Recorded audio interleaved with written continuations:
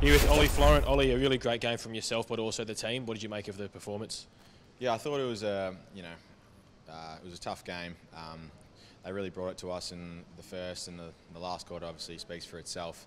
I think we held our ground in the first three, and we got the win from there.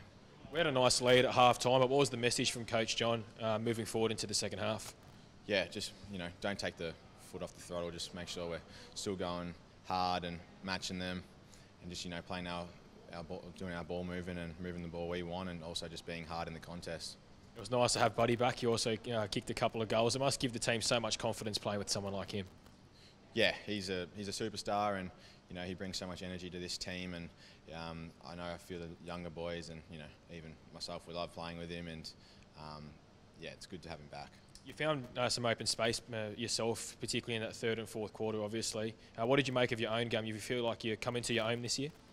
Yeah, I think I've got a pretty specific role in I know what I have to do, and sometimes you just got to work hard, and things fall your way. And got lucky to get my hands on the ball, but also try to get my teammates involved as well is a big part of my role. And just lastly, it was nice to play in front of a home crowd once again. How special was that? Yeah, really special. It get that buzzing feeling when you run out before a game, and even during a game, you just sort of stand a bit taller when they're out there. So yeah, hopefully we can have more home games, and yeah, everything's all right. Best of luck for the year. Thank you.